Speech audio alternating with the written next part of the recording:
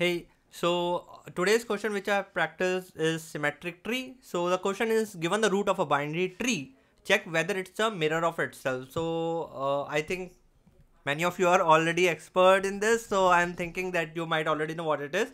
But it's still, the mirror of itself is like here. So this is the tree one and tree two considered. So let's say this is the center of a tree, and this is the tree 1 and this is the tree 2, so they should be mirror to each other.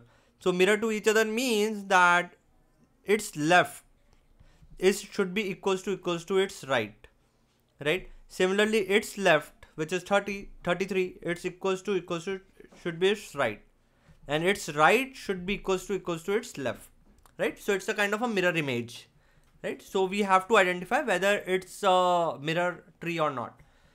And this is the structure of the tree node, which is given that it has a val and a left node and right node pointer.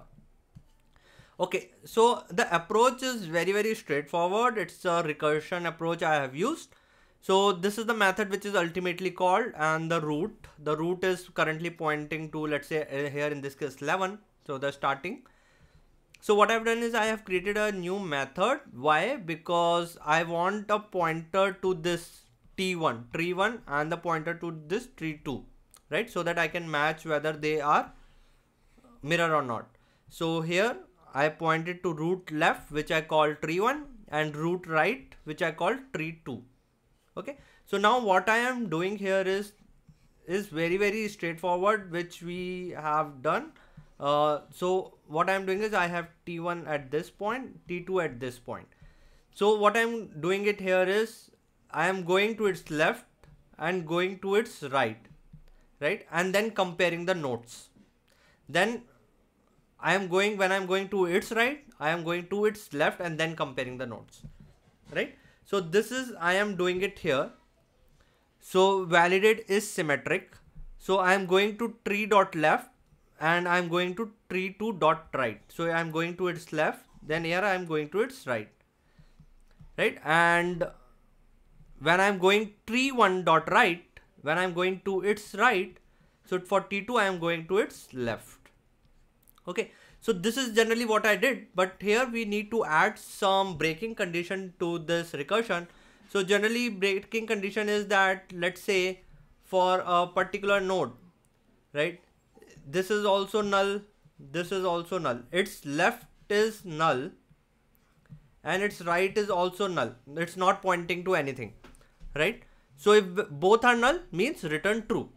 Both are null means both are empty, both are not pointing to anything, so means it should be equal, right? Because during recursion, when you are going to left and there is nothing, you might hit a null. And similarly for tree 2, when you are going to its right, if there is no pointer to it, you might hit a null. So this is one of the breaking condition. When both tree 1 and tree 2 is null, it's a true for us.